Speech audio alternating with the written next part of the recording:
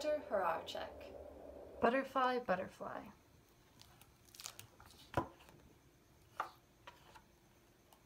One day, Lucy saw a beautiful butterfly.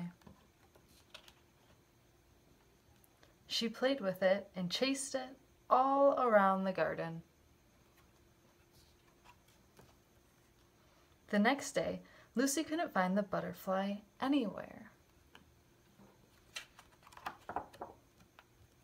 But she did find a pink earthworm wiggling along the ground and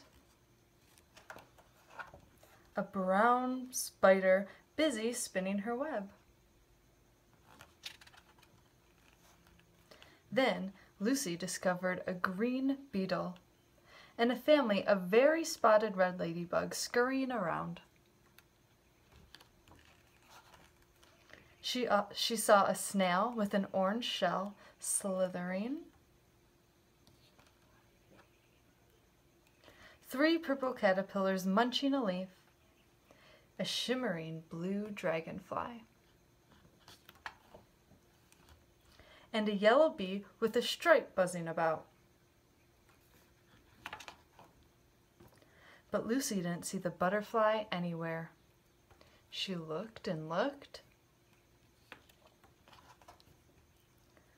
Lucy lay down in the cool grass to wait. Then, high in the sky, there it was, her colorful, beautiful butterfly.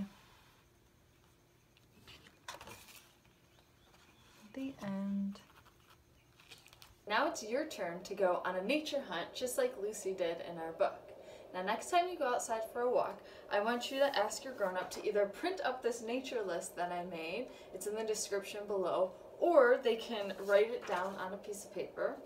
And then I want you to go on your walk, and while you're walking around, I want you to check off things that you can find, like a pointy leaf, a cloud, the tallest tree you can find, the whole list, a rough rock, maybe you can find a smooth rock.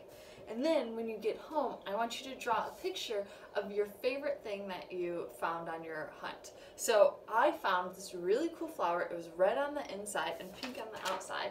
So that's what Teacher Ava drew a picture of. Now maybe even the next day you can go out for another nature hunt and see if you can find another thing of these items. Like, can you find another tall tree? 2 tall trees on your walk? That would be crazy. Alright, so then when you're all done with your picture, if you want, you can have a grown-up take a picture and send it to Teacher Ava.